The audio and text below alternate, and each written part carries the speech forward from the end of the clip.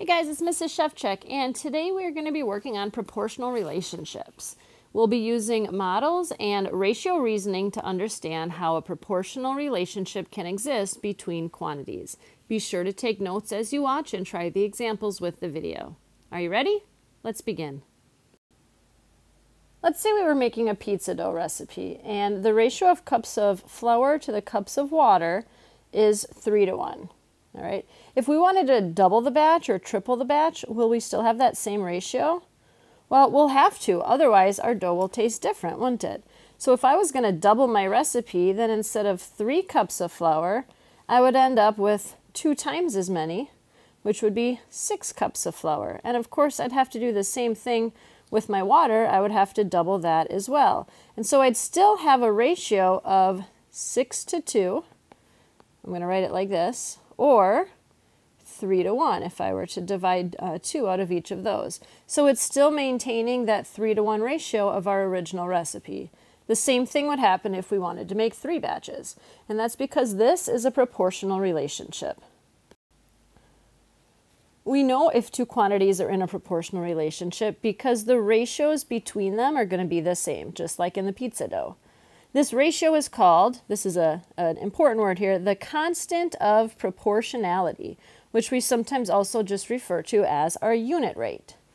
If, however, our ratios are different, then it's not going to be a proportional relationship. Let's see what this looks like.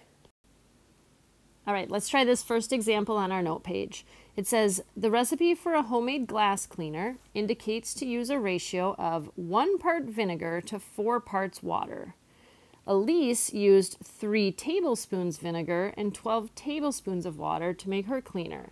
And we're looking to find out, is the relationship between the vinegar and the water in the recipe and the vinegar and the water in Elise's cleaning solution a proportional relationship?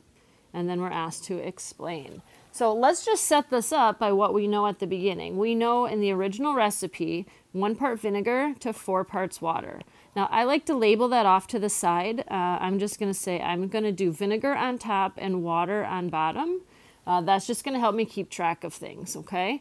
So 1 part vinegar to 4 parts water. And then in Elise's, she used 3 tablespoons of vinegar. And since I have vinegar on top, I'm going to make sure to put that on top over here. And she used 12 tablespoons of water. So now we're looking to see, are these 2 ratios equivalent? If they are, it's going to be a proportional relationship. All right, so my first fraction is 1 to 4. That can't be simplified, so that's just going to stay 1 to 4. My second ratio is 3/12, and I can divide out a common factor of 3, and I'm going to get a simplified fraction of 1/4. And so in both of these cases, I get a simplified ratio of 1/4 or 1 to 4. And so we can say, yes, this is a proportional relationship because we have equivalent ratios of 1 to 4. You could have also divided these out right away into decimal equivalents. So 1/4, remember, is the same as 1 divided by 4.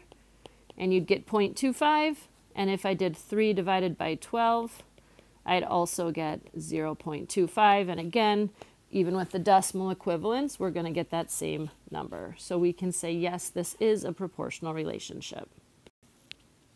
Let's try this second example on your note page. It tells us a 5-mile taxi ride in one city costs Ayanna $25, and a 4-mile taxi ride in a different city costs $18. Assume the cost in each city is the same amount per mile. Is the relationship between the number of miles and the total cost between the 2 cities a proportional relationship? And then we're asked to explain our answer. All right, well, let's see. What are the 2 quantities we're looking at in this one? I see that we've got miles traveled and the total cost. And so I'm thinking, like, what do I want to be able to figure out, like in my unit rate here in my answer? I'm going to want to go my cost per mile. That seems like a good way to kind of set this ratio up. So I'm going to go cost over miles. I could have done miles over cost too, but just because of the numbers I'm dealing with, I decided I want to put my money on top. All right, so in city number 1, we've got $25 for her to travel 5 miles. So 25 over 5 is my first ratio. In my second city, cost her $18 to go 4 miles. And so 18/4 is my second ratio. And now I need to simplify each of these to see if they are equivalent. And so in this first one, I have 25 divided by 5, and I can see each of these have a common factor of 5. And so this first one simplifies to 5/1, or we can just say 5, right? And on our second one, I can simplify by dividing 2 out of our top and bottom, and this one ends up giving us 9/2, which is equal to 4.5. Because these two numbers are not the same, this is not a proportional relationship. And when you think about what that means in terms of this problem, it's saying in the first city, it basically cost $5 per mile to ride. And in the second city, this is like $4.50 per mile. So again, it's not the same in each city, so this is not a proportional relationship. All right, now it's time for you to try on your own. For each of the two problems below, I want you to determine if each situation represents a proportional relationship. Explain your reasoning. Push pause, read them over, try each problem, and then push play to see how you did. All right, are you ready?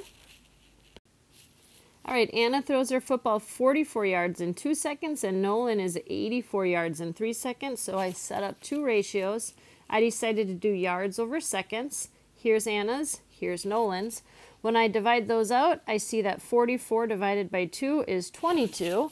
And if I do 84 divided by 3, I get an answer of 28. Since those two numbers are not equal, this is not a proportional relationship because the ratios are not equal.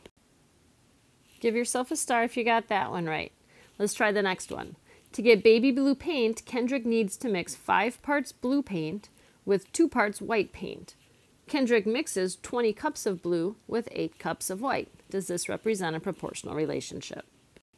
Since both of these divide out to equal 2.5, that means our ratios are equal, and yes, it represents a proportional relationship. Give yourself a star if you got this one right as well. This video went over how you can use models and ratio reasoning to understand how proportional relationships exist between quantities. If you have any questions, please be sure to check in with your teacher. Thanks for watching.